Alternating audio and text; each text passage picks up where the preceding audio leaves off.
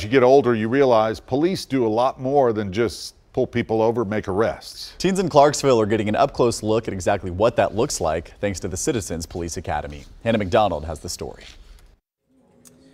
All right, I got lots of pictures, okay? Pictures are cool, right?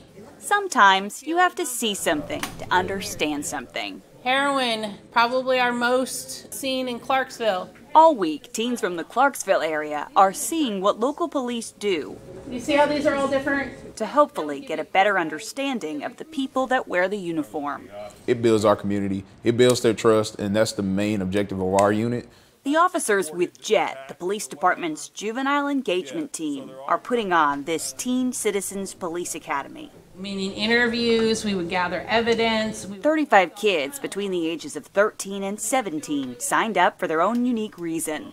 Well, in general, I think it's good for everyone to have an understanding of the police force. We're going to talk more about active shooters in just a minute. The police department enlisted their officers and others to talk to the group about public safety issues, including school shootings. Don't say it can't happen here, because it absolutely can, and I pray that it never will. How can I tell the difference between like an actual vitamin and a drug? Kids are learning there's a lot more to policing than meets the eye. When the SWAT team or the TAC team, when they came here, I learned a lot of stuff of what they do. I just thought they just ran into buildings. If I take one per pills because I was in pain, is that fine? Participants appreciate the exposure they're getting to dangers in the community. I didn't know most about them drugs. If it looks like this, the drugs was shocking because they looked like candies. It's an experience police hope they'll never forget, and an opportunity police are grateful for.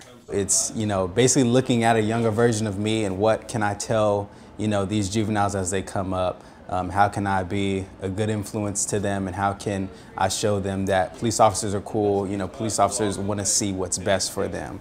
In Clarksville, Hannah McDonald, News Channel 5.